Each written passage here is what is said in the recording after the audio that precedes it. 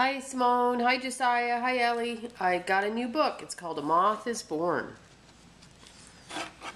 There's pictures. There's the egg, then it turns into a caterpillar, then a cocoon, then a butterfly. This book is called A Moth Is Born by Herbert B. Walker, illustrated by Dodig. A beautiful giant silk moth settled on a green leaf of an apple tree and laid a tiny egg. There it is right there. A very small caterpillar began to grow inside the egg. It found plenty to eat there, as the egg contained a tasty liquid. In the warm weather, the egg soon hatched. Out of it came a funny-looking caterpillar, which at once started eating the leaf of the apple tree. Its mother had laid the egg there because she knew her baby would like the apple tree leaf.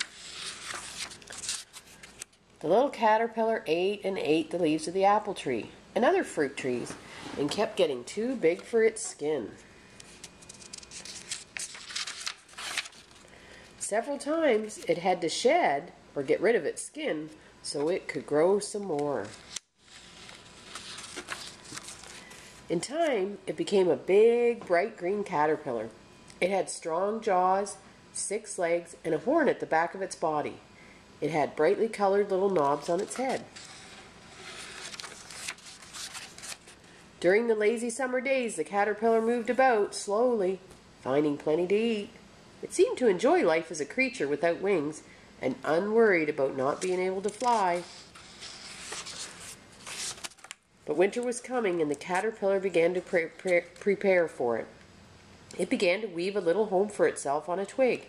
It spun silk thread around after silk thread and began to cover itself with a hard gray-brown cocoon. See it there? Winter arrived and bitter winds blew and rains and snow fell. Snug and safe inside its cocoon, the caterpillar hardly seemed to be alive. Yet strange things were happening.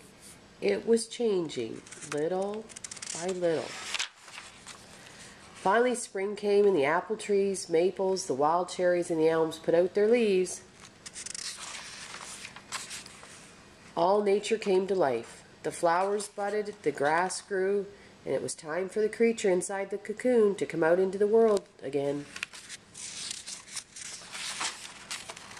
Soon it came forth, this time in a beautiful and glorious way. At first it appeared as a big, wrinkled creature, but not for long. It stretched and stretched until soon what was once the green caterpillar now changed into a lovely giant silk moth with brightly colored wings about as big as this picture. And it could fly. And that's the end of the story. I love you guys. I hope you liked that.